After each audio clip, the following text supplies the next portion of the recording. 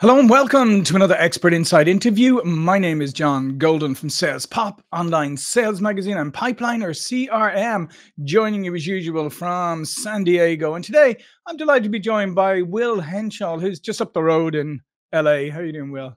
Hey, good morning, good afternoon, good evening, wherever it is, wherever you are. Yeah, and Will is the partner and CEO of Metal.men. Will is a veteran startup entrepreneur, inventor, and an artist. And he was once part of Londonbeat. So if anybody from the early 90s remembers dancing to I've Been Thinking About You, well, Will and his mates That are was me. responsible for that. That's me. Yeah. I was the guitar player, the founder of the band, the main writer, and I was with the band for 7 years, from '87 to '94. It was wonderful.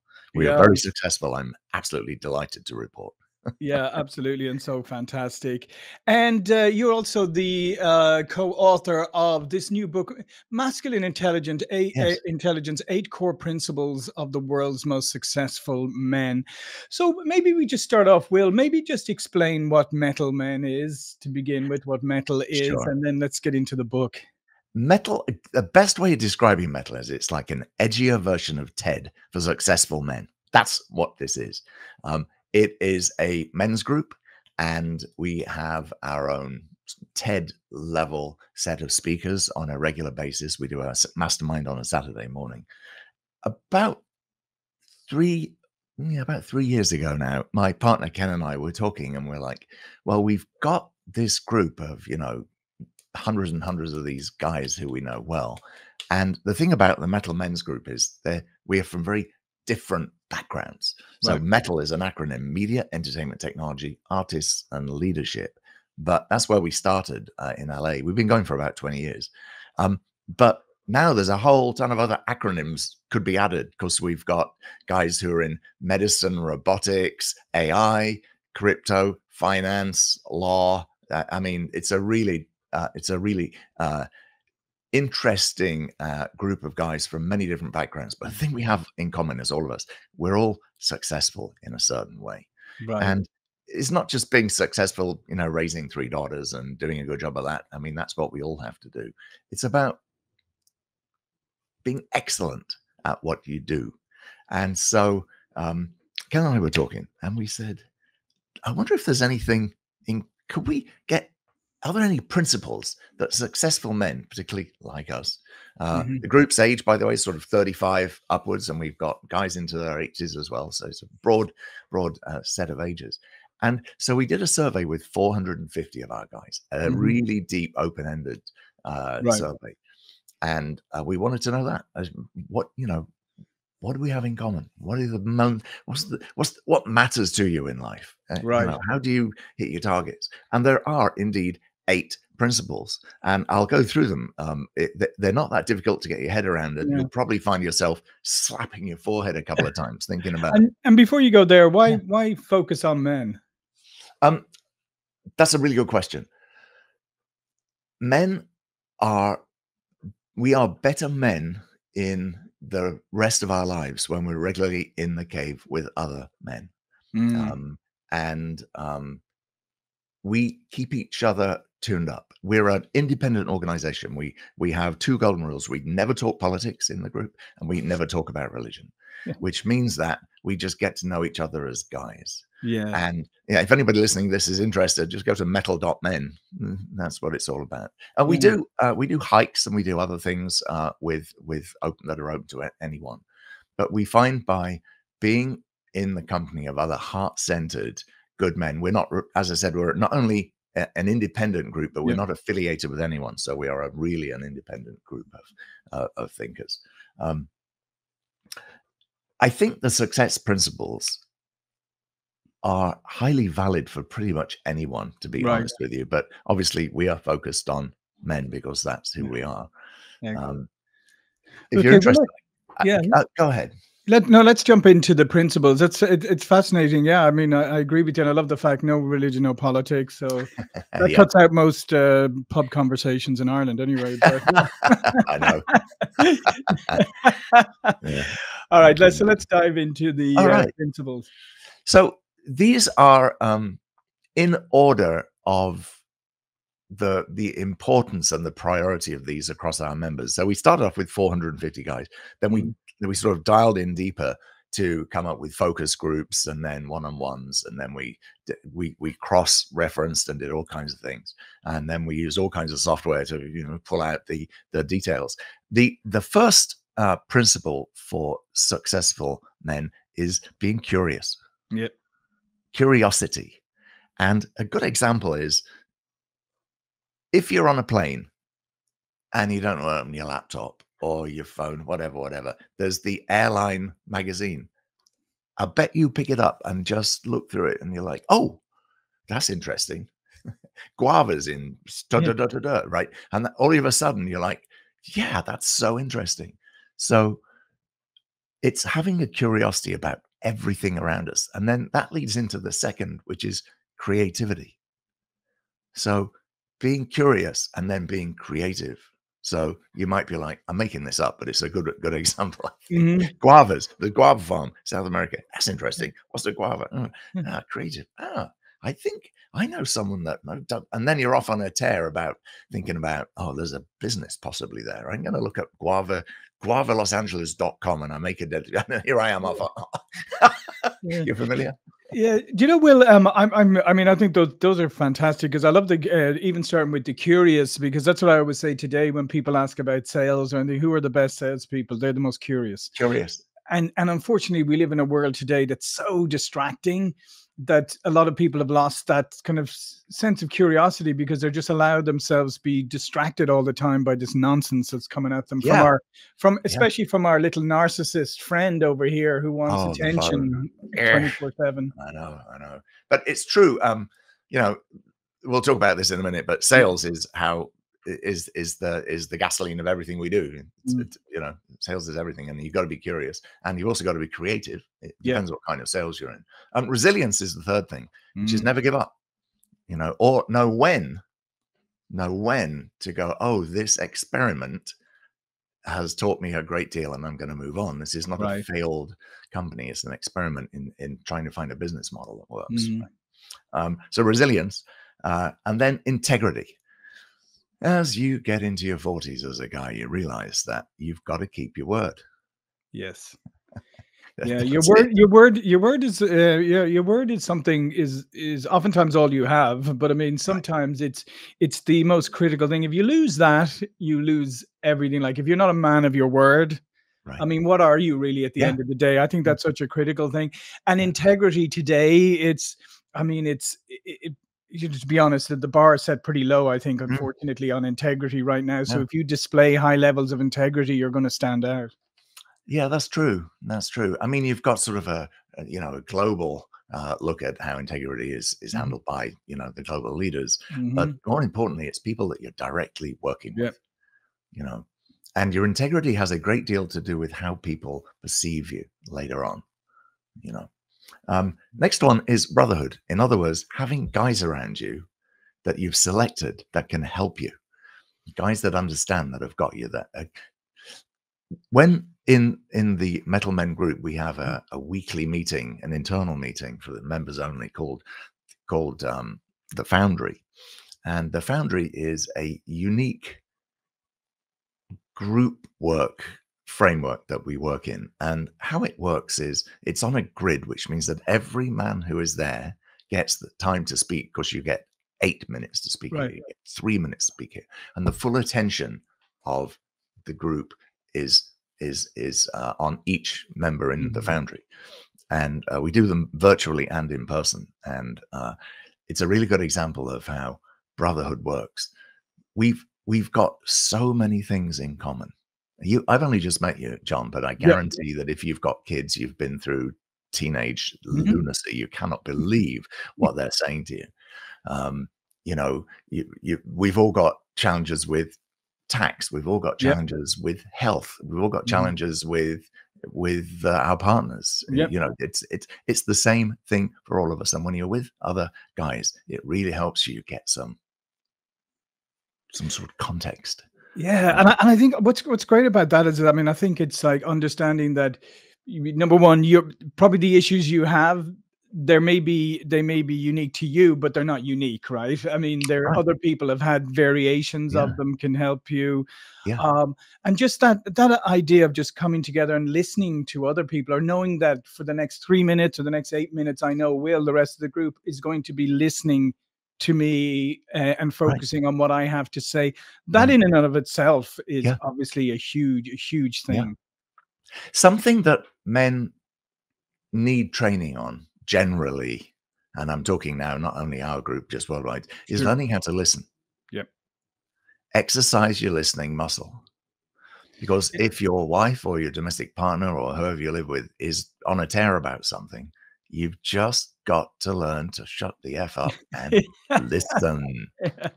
Yeah, and I think that's that is one of the issues, I think, and certainly a lot of men have that trait, but it's where you start talking, Will, about some issue, and I'm into fixing mode. I'm going to tell you, Right. I haven't even listened to the whole issue yet, but I'm There already we go. telling you how to fix it. Yeah, yeah, yeah, yeah. Um, the next principle we found is financial literacy. Mm, And this was surprising.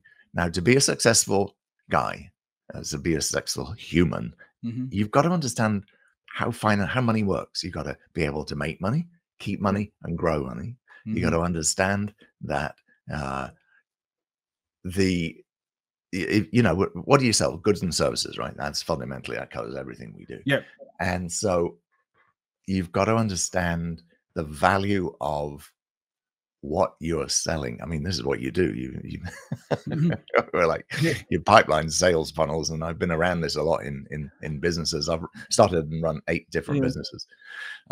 So understanding financial literacy, and it doesn't mean you got to be a whiz on the stock market. You mhm, got to understand the intricacies of crypto. No, it just yep, means you just got to understand how it works. Don't be scared of it. yeah. And it's funny when you say that, because there's, I've been in the States, whatever, I think we're working 26, 27 years now, quite, different businesses, different whatever. But I did discover at different stages how actually a lot of people didn't understand how business works. They could be in Right. business, or people saying like they're just focusing on top line growth and they're not understanding how the rest of it works, Hmm. and why they're Hmm. not making money, and why Hmm. there's cash. So I would agree with you. I think it's actually quite amazing how even people who look like they're successful in business, or people who are in companies that look like they're Right. successful but have very little financial acumen. Yeah. Yeah. We've all got friends that can't manage on 200 grand a year. I'm like, Or okay. more. Ah! Oh, and your dad gave you the house, so you don't have a mortgage payment, and you can't manage on 200 grand a year, Yeah, dude. yeah. And then you look back and you think, well, how did my dad with 5 kids on a civil service salary back in Right, Ireland raise 5 kids and and right, have a house and everything? Yeah. right. So the next one, after financial literacy, this is the 7th one out of 8, Mhm. is professional development. This Mm. means that in your career, you are always learning. Yep. You've got a mentor, you've hired coaches, you're always, keeping up to date. If you're a physician, you got to keep up to date with the latest medical advances. You got to learn about new drugs that are coming out. If you are an airline pilot, every year you have to go on a refresher, and. Yeah. So But it's not always funny. It's not funny on that one, Will, though, because I talk about this a lot. Is right. we're great. A lot of people have hobbies, right? And maybe golf is your hobby. And I Mhm. guarantee you, you probably invest money on golf coaching. You probably have Right, somebody help you with your swing every so often, right, but you don't invest any money on what puts bread on the table, like your professional right, development. And I right, just give you a good example. Personal example is when I got my first executive level job, like on the executive team, I hired a coach. Right, first thing I did was hired a coach, because I thought I need to understand this. And one of the things the coach said to me, he said, "Well, what are you trying to do?" And I said, "Well, I want to be the best, VP on this. I want to blah blah blah." And then she just said to me, "Well, why wouldn't you want to be the CEO?" And I was like, mhm, "Well, I didn't ever thought about that. So, I mean, that's nice in the future." And she goes, right, "No, that's your goal from now on." And then right, later on, like I did, I was CEO of a couple of companies. mhm, But that just shows the power of coaching. Like, I at the time would probably been happy to just do what I was doing, like do a decent job. But she set me on a different course, because and really impacted my career hugely. Yeah, it's often that many of the walls around us, particularly men in midlife, are there. We've kind of got used to the walls. Mhm. I remember being in Sri Lanka. I was at a wedding a few years ago, and there were all these elephants in the late afternoon, tied to a post. I remember driving past, and they were tied with one leg with a tiny piece of string. And like really, like a real tiny piece of string. And I asked someone, why don't the elephants just walk off? They go, when they were really tiny elephants, they used this piece of string to tie them to the post, and they Mhm. learned that they couldn't walk off because of the string. As they grew up, they always knew that. And so much of our life is we've still got that piece of string. And guess what? No, just walk away. It'll break. You'll be fine.